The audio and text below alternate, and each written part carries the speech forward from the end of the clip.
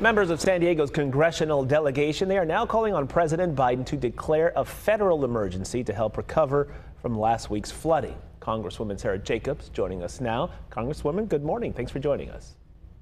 Good morning. Great to be with you. Okay, let's get to that letter. And the letter to the president this week, you called for the declaration if, and that's a big if, federal criteria is met. Explain what the federal criteria is for something like this. Yes, so we are working closely with our state and local partners to make the case that we do qualify for the federal disaster declaration, which then unlocks a number of different FEMA assistance for individuals and for our community. That criteria is a little bit complicated, but essentially it's about $15 million in public county damages and then $12.7 million statewide. But the biggest things that people can do for us right now is that the county of San Diego is who is compiling that information to help us make the case.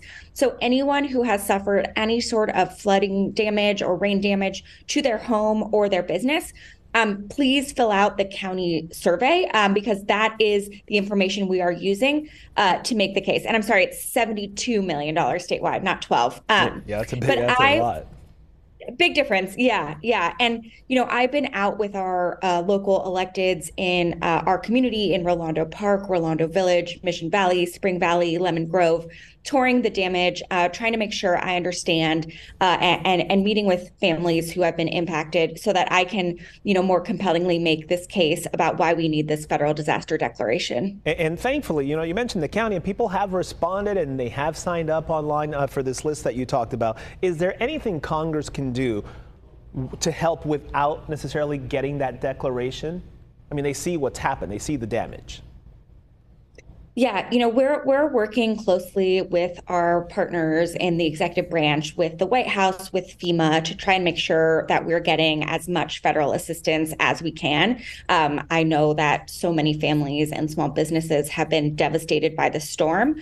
In last term, we passed the bipartisan infrastructure law where we got over $12 billion for storm and wastewater. That money is now starting to be distributed. And so we're working with our state and local partners to make sure that we're getting that money to San Diego so we can do the hard work and make sure that this kind of thing doesn't happen again. You mentioned you recently visited some of those areas impacted. I want you to tell me more about what you saw, because when you hear Congress and money and funding and declarations and this and that and red tape, this, that, politics and politicians, when you see the people and you meet them on the ground, you see the devastation, you see the lives essentially destroyed, the homes destroyed, and there's a desperation and there's an urgency about what they need, right?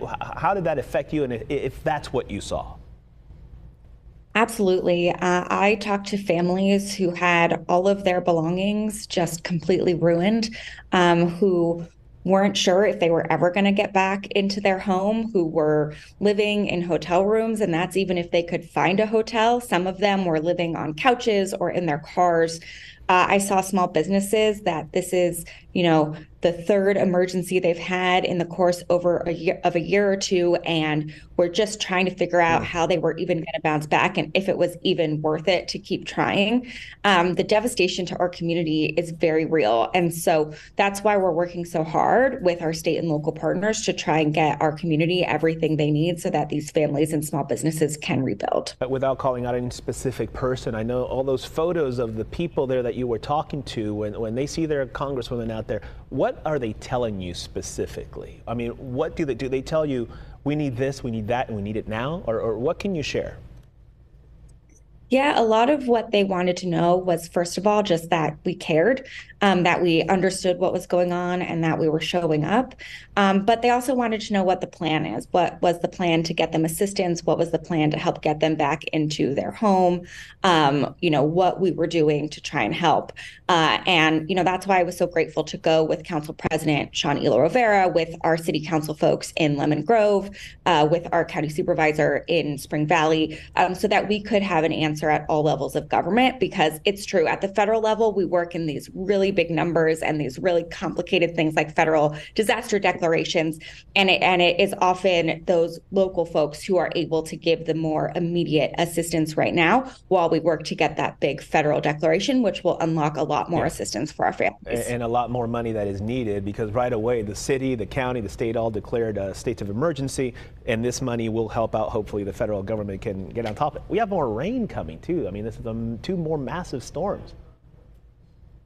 Yeah, I'm very concerned about the rain that's oncoming. I urge everyone to sign up for the Alert San Diego, and there's places you can get and fill sandbags for free. The county website has all of that information. Preparation is the best thing we can do right now, and we'll keep working with our state and local folks to make sure we're doing everything we can. All right, Congresswoman Sara Jacobs, thank you for taking the time and joining us live this morning. We'll talk to you again soon. Thank you. All right, we'll be right back.